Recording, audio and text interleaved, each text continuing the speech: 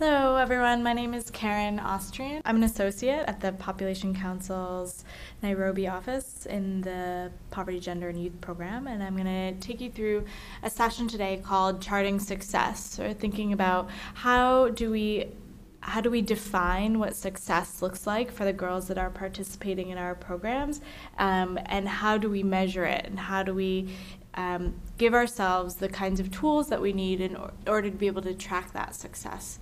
Some people call this process M&E, or monitoring and evaluation, but I like to start off by calling it charting success because people are sometimes turned off by the idea of M&E. It's too technical, it's boring, it's scary, I can't do it, I don't understand numbers very well. But it's a process that's very important to understanding what our programs are doing, who the girls are that are participating, and what is happening to those girls that are in our program. So we're going to talk a bit about monitoring and then about evaluation, and we'll have some times where I'm going to ask you to pause the video so that you can discuss in small groups or work on some handouts. So if you don't already have all the handouts, please pause and make sure that you have them in front of you. So first, talking about monitoring, I'm going to talk a little bit about why we monitor, and then some tools, an intake register to document program activities, and then a little bit more back about why we're doing the monitoring. So first of all, this keeps track of two major things going on, proper monitoring. It keeps track of your program activities, what you're doing, and the participants are. So are we doing what we said we would be doing? We often say our girls meet twice a week. They meet once a week. We have community meetings once a month. We have parents meetings every other month. But if we don't document those things, then we don't know. It sounds simple, but that there is actually no proof that you've been doing these kinds of activities. The other piece that's really important is to monitor the participants and who's coming and how often they're coming. So we often talk about our program is for girls 10 to 19. But if you don't keep track regularly of who's coming, maybe it's only the younger girls who are coming. Maybe it's only the older girls who are coming. Maybe all the girls who have children have dropped out. So it's really important to do good and careful monitoring so that you can answer the questions, who are we reaching in reality, not just on paper, and what are we doing with those girls that are coming? And for example, I can give you an example of a program that I used to work for. We were working in one slum area that had 12 sort of subdivisions or villages, and we said, we work in all 12 villages in this one particular slum, and because we had recruited girls from all 12 villages. So there were, on our attendance registers, there were girls from all 12 villages. But when we actually stopped to look 6 months down the line, we saw that girls from half of the villages weren't coming. So, sort of it was false advertising when we were saying that we were reaching girls from every single village in the slum, when in reality we were only reaching half. And both, it's about sort of reporting accurately, but it's a program quality tool. So if we know that girls aren't coming from a certain area or from a certain age or from a certain sort of segment of vulnerability, you as program staff have the ability to retool a little bit to say, okay, why aren't they coming? What can we do differently? And to fix that. So it's both about being accountable for what you're doing, but also being able to have the data that you need to improve the quality of your program as it's going on. So one easy tool to keep track of your participants is the intake register. And here's just an example, and you can download an example of this, and you can fill it in with girls. But for this particular program, they're capturing the name of the girls, the age, the village that she lives in, what school she goes to, what class or what grade level she's in, who she lives with, does she have a child, is she married, and how did they get recruited into the program. So these might not be the right categories for your specific program, and we'll talk about that a little bit later. But this is a one-page tool per group that you can use just with some simple modifications to make it more customized. So these are not very complicated tools. So another tool is to document program activities. And here's another example of what that tool could look like. Again, you're going to need to customize these tools. These are just examples to get you thinking, but keeping track, so you're, on the one hand, you're keeping track of the girls that attended, but you also want to know what happened, what topics did they talk about. So this is just basically has the date, the number of the girls that attended, the topics, and what activity was done. So was it a lecture? Was it a field trip somewhere? Did you guys do role play? This could be a way to keep track to make sure they're not doing the same thing week after week after week. Some organizations like to consolidate their attendance registers and their activity registers.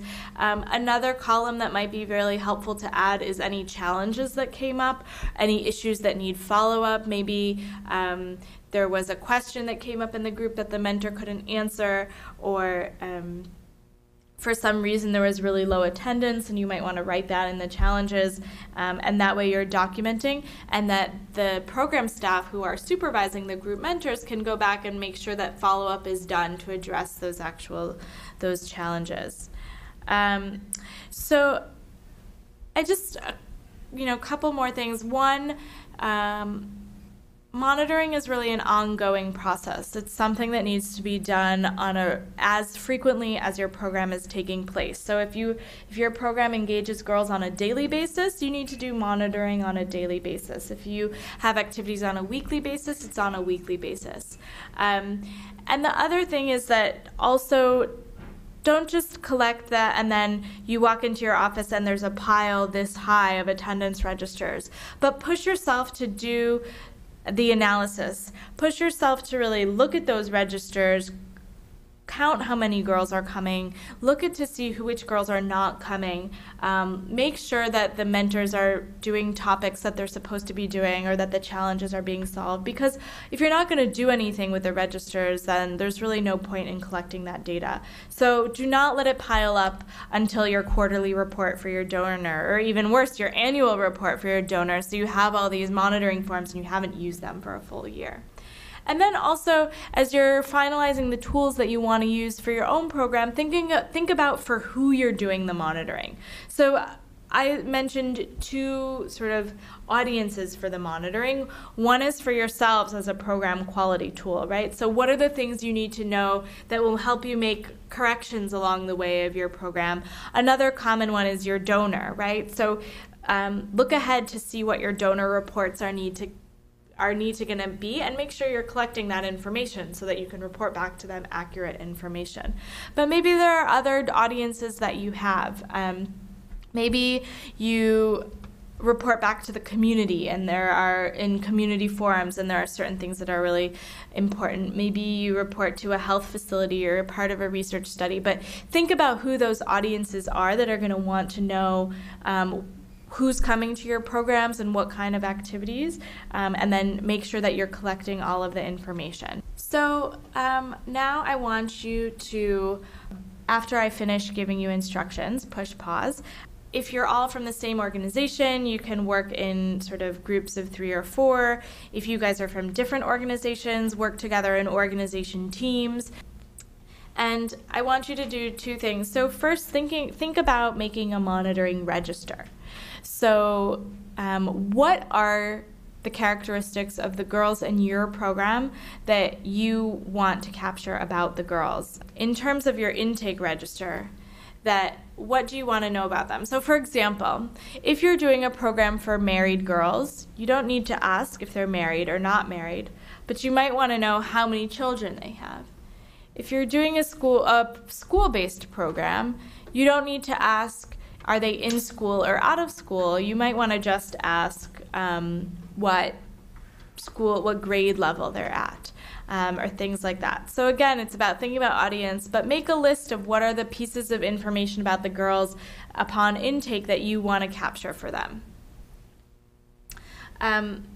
And And then the second thing is about an activity register. So think about what are the different kinds of activities that you do in your program, and that what are the pieces of information that you need to collect each time that an activity happens. So basically, what do the titles of those columns on your activity register and on your intake register need to be? So push pause, give yourselves about 10 to 15 minutes to work, and then give yourselves about another 10 to 15 minutes in group discussion to share with each other and really think about, are these the headings that we want are in our columns? Is this the information that we want to capture about the girls in our program and about the activities that we're running? And just I'll leave you before you push pause and make me stop talking, that don't get carried away. So this is, I think, is an instance in which less is more, where you don't want to collect 25 different pieces of information if you really only need to know 8. So push yourselves to, get it all out there and then sort of narrow down a little bit which ones are the most critical. So push pause, and I will see you again in about 20 to 30 minutes.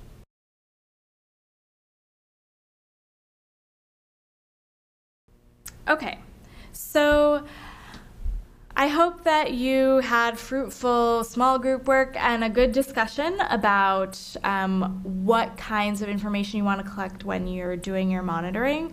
You can look to the additional resources to have the examples of the registers and more information about monitoring.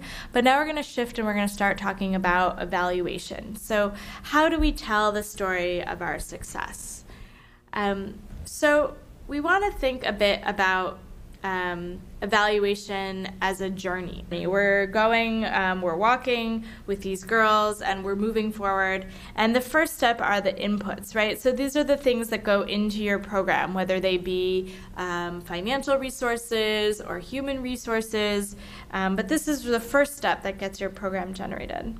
Then we have activities. So what are the actual activities that are going on, the group meetings, their trainings, their community meetings. And then we look at the outputs, right? So these are the number of group meetings that were held or the number of girls that were trained. But this is sort of the first level, the things that have happened. And a lot of programs for them, this is basically, this is what where if you only do monitoring, this is where it'll get you to. It'll get you to the output level. So you'll be able to say with confidence, we reached this many number of girls, we held 173 safe spaces meetings in the past year. But typically that's not enough, right? Because we want to know what difference that's making. We want to know what's happening to the girls who attended those trainings or those safe spaces meetings. So we want to know the first level of outcomes and effects. What's the direct thing that happened to those girls? And then finally, there's the impact. And so we think about outcomes and effects and impact as two levels of success. And what I'm really going to focus on here is this idea of outcomes and effects. And I think that in order to measure impact is typically those really long-term, lofty goals. I find it helpful to think about sort of this journey that you're going on if we have these really long-term goals, and that's the impact. So maybe we want to reduce HIV infection in our community, we want to reduce the amount of teenage pregnancy, but there's another step along the journey that comes before we reach that impact. So something has to happen before we get to those long-term goals, and those we can think of as outcomes or effects. I want to give you an example before and then I'll come back to this idea of sort of short-term goals and long-term goals for our girls. So let's say that your goal for your child was for them to be the President of the United States of America. Now, so let's say that's your impact goal. you would have to wait a really long time from when your child was born to wait and see if you've met the goal, right? So they're going to go on a long journey before they become the President of the United States of America, but you might want some signs or some indications to know that they're on the path to success, to reaching that goal. So first, let's see what some of those steps might be in this example. So if your impact goal or your long-term goal is to become the President of the United States of America, you might want to see that that they have supporting and loving parents, right, in early childhood. So that would be important to them later becoming president. They want to graduate from college. If you don't graduate from university, you're probably not on the path to becoming the President of the United States of America. You want to graduate from law school, graduate school. So these are more signs. Becoming state senator, right? So becoming sort of a politician at a lower level. Right? If we're meeting all these things, we're on the path. Getting then a lot of attention in the media, you are on your way, you're on your path, and then finally Inauguration Day, and then you know that your child has met that goal, right? So if we had to wait for 40 or 50 years, and we weren't paying attention to the path, both, like, nobody wants to wait around 40 or 50 years to see if their program did anything, but it gives you time to make corrections, or you want to be able to know that sort of you're on track to success, right? So there are a lot of other things. So for example, you could be really good at sports, right? But that might not be relevant to becoming President of the United States or not. You might be incredibly good looking. But again, that's not necessarily, those are characteristics that you could measure, but that won't necessarily tell you whether or not they're on the path to becoming President of the United States. So this is just an example to get you thinking about that path to success and what it looks like for the president, if your goal is to be the President of the United States. But now let's take it back to our girls, right? So some examples of some of those long-term big dream fantasy goals might be to reduce early marriage. We might want to lower gender-based violence that girls are experiencing. We might want to increase school attendance, all of these big things. But we want to know that that changes are happening along the way, that these girls are on the path, right? So we're going back to this outcomes and effects. So if we want more girls to complete secondary school, and that's our impact goal, when we're looking at outcomes and effects, then we want to see maybe, are they attending primary school? Are they completing primary school? Are they making the transition into secondary school? Another thing, if we want to reduce teenage pregnancy, you don't just go from sort of 0 to reducing teenage pregnancy overnight.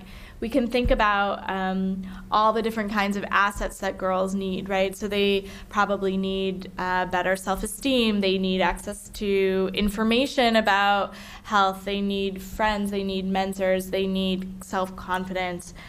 So all of these things might lead you to know it's been shown that having access to economic assets can reduce teenage pregnancy. So all of these things that you want to be tracking that are sort of inside the girl. So what are the assets that she's needed? We've talked a lot about assets. You've heard about assets. So what are the different assets that the girls need in order to reach that big sort of impact goal, that big long-term goal? And we want to focus on measuring those, that asset acquisition. So we want to know if she's getting those assets that she could be on the path to success.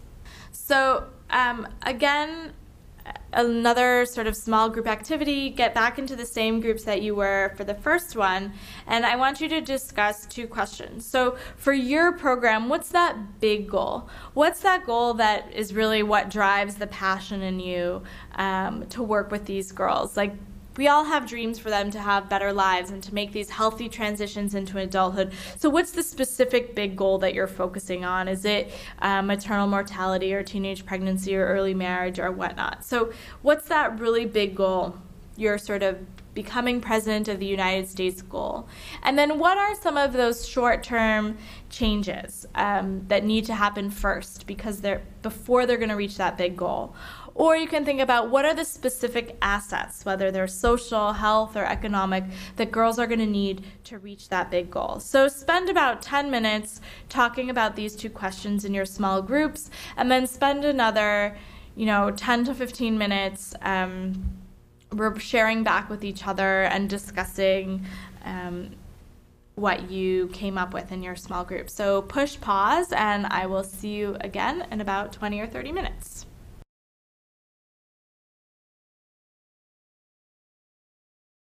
Okay, so I'm going to take you through a series of questions or thinking about, so how do we know if these girls have acquired these assets? So I'm going to sort of give you a overview in the different asset categories of questions that you could ask. Or these are things at the level of the girl. So things about the girl, does she have them or not? And these are simple questions that are domains or areas to think about to know these are things that we can track to know if a girl is on the path to success. There is a handout that has an extensive list of questions that you can feel free to pick and choose which ones are most relevant to your topics, to your organizations. Adapt the questions so that they're culturally specific, but it's a base that you can go from. So some of the basics, some of the just general socioeconomic questions, and these are some of the things you might have already discussed when you brainstormed for your intake register. But the age, ethnicity might be important, where you're working, who they live with, that's often a marker of vulnerability. Are the girls, say if they're not living with both their parents or at least one of their parents, are they married? Is religion important where you're living? Do you want to know what religion they are, where you're working? Things like that. Are they in school? Or what grade level they are, or what's the highest grade level, so capturing some sense of their educational status. We also might want to know about some critical life events, so if they have been married, how old were they when they were married, or how old was their partner, so getting a sense of how much older their spouse is from them. Asking some questions around when they left school. Asking some questions around if they've ever had sex, sexual intercourse, have they ever been pregnant, do they have a child? So these are some pretty critical life events that you might actually end up deciding to segment along some of these. So if you're segmenting in school and out of school, or if you're segmenting between married girls or unmarried, or girls that have children and girls that don't, these are sort of the critical pieces of demographic or just biographical information that you might need to know about these girls. So thinking about social assets. So what are the different kinds of questions you can ask? People, especially about social assets, often say, oh, well, that's fuzzy. That's really hard to measure. It's hard to know. But I think we've begun to develop a set of questions that can actually concretely look at different social assets. And again, you can refer to the handout for the much more specific and detailed questions, but how are girls using their time, and then looking at how much of that time is isolated and how much of that time is with their peers. Do they have access to safe spaces? So are there places that they know of where they can go to spend time with other girls, or that's not school and that's not people in their family? How often they access those spaces? Do they belong to other groups? Do they have any role models? If they needed a place to stay in case of emergency overnight, a place to sleep, do they have that?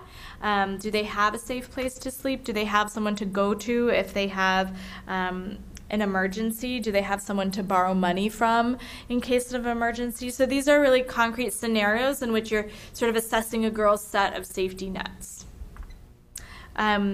Do they have friends? So there's a series of questions you can ask to see their friendship networks, to assess the types of friends that they have, how many are they, how reliable are they, what do they talk about with their friends, etc. You also can gather questions about sort of their sense of safety. Are they safe in their community? Do they trust other people in their community, etc.? And that sort of gives you a picture of a girl's relationship to the community where she lives.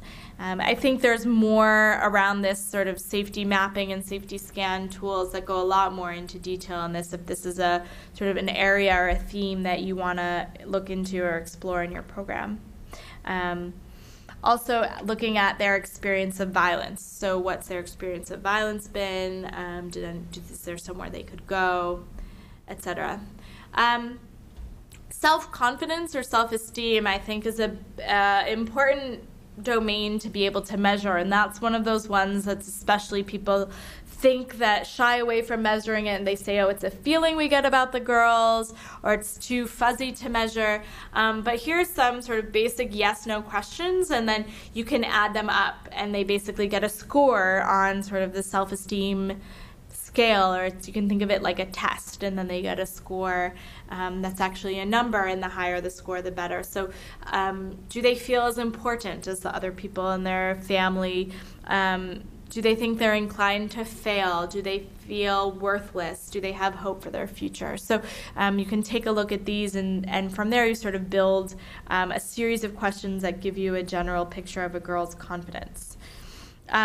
Also around decision making, we talk a lot about empowerment, right? And how do you measure if girls are empowered? So a big element of empowerment is just, do they have the ability to make decisions for themselves, right? So you can ask questions to understand who makes decisions about different domains in their life, like whether or not they go to school, whether or not they get married, who they get married to. You can ask about, do they need permission for certain things? So do they need somebody's permission before they leave the house? Do they need permission before they spend money? You can also ask questions about what they do with their money. Who decides how they're going to use their money? So a series of questions looking at sort of agency and decision making help you in numbers to understand that dimension of social assets. So talk a little bit about health assets.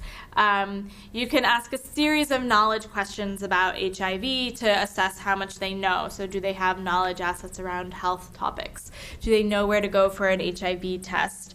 Same thing around general reproductive health and STIs. There's a series of questions you can ask to assess their knowledge. Then looking at beyond just knowledge, but access to services. Do they know where they can go? Have they ever gone to those services? So their exposure to access to health services. And that can give you a picture both of their knowledge and services components of health assets. So I'm thinking about economic assets. Thinking about sort of work-seeking skills and knowledge. So things like if they wanted to go to do some income generation, how would they do it? Have they ever received any vocational training? You can also ask around questions around employment and earning. How much money did they earn? Doing what type of work, etc. And then around savings, thinking, and financial education, do they have financial goals? Are they saving? Have they ever tried to open a banking account? But all of this series of questions gets at a girl's sort of financial literacy levels, and then also savings. So again, I sort of breezed through that, but I hope that just sort of gets your wheels turning in terms of thinking about what are the kinds of domains or the kinds of assets that you can ask questions about to monitor. And the real work for you is to go through and think about all of the different assets and then look at these different questions. But basically, for every asset that you could think of, there are a question or a series of questions that you can ask to say, you know, does this girl have this asset or not? And if she has that asset, it is a sign that she's on the path to success, right? So you talked about what are those critical things that a girl will need so that she can reach that big impact goal. So you have to figure out what questions can you ask in order to assess yes or no, does a girl have that, that set of assets that we then believe will lead her to reach this bigger, sort of longer term goal. So this kind of data that we've been talking about is quantitative data. So it can be answered in a number, right? So she has a certain percent of the assets that we think she needs, or a scale, right? So we talked about sort of like a test on something. So you're measuring one concept like self-esteem with 10 questions, and then they get a score, 8 out of 10, 10 out of 10, 2 out of 10, maybe when they come into your program. Or for example, an average. Then you can look at all the girls in our program. When they started, they got an average score of 50 out of 100 on our knowledge test on HIV, and then by the end they had an average score of 85. Quantitative data tends to be good for sort of description and the overall, getting a sense of the overall picture of where the girls are in your program. It doesn't answer the questions about how or why, but it's descriptive. And typically this kind of data gets collected either in surveys or questionnaires, and it's most effective to do it before and after, right? So pre and post, you want to collect information before and after so that you can see how girls have changed over the course of your program. So this is not just something that you can think of at the end of your program, oh, quick, let's put together a survey, because you don't know what the girls were like at the start. So you want to plan for this and do it before and then after. So just a few suggestions. The top one is to keep it simple. This is not meant to be very fancy research. This is to give you the information that you need to make your programs better and to tell the stories of success for the girls in your program. Take standard questions and make them relevant to your context. Don't just copy and paste them word for word. The girls might not understand them, and they'll probably be missing some of the nuance. Like we've talked about, measure what you're trying to change. The example of playing basketball, right? You could measure, do the girls play basketball or not? But if playing basketball is not part of your program, or it's not what you think is sort of on the path to success, then don't measure it. You could measure if a girl sort of has a vocational skill, right? Or if she knows how to be a tailor or a hairdresser or something like that. But if that's not something that you're doing in your program, so you wouldn't expect there to be any change. So if you're not trying to help girls get vocational training, etc., then that's less important. And if you don't believe that those kinds of skills are on your specific path to success, then you don't need to measure it. For some programs, you really want to measure that. Maybe you're a vocational training program, or maybe you see sort of getting a productive skill is clearly on that path to success. In that case, you would want to measure that kind of asset. Again, think back to the intermediate steps. So we talked about sort of the outcomes and effects level, the path to success, and really try to measure those immediate effects. That's what you're going to be able to see within 6 months or a year. Those big goals take a really long time to get to, and you want to be able to know that the girls are on the path to success.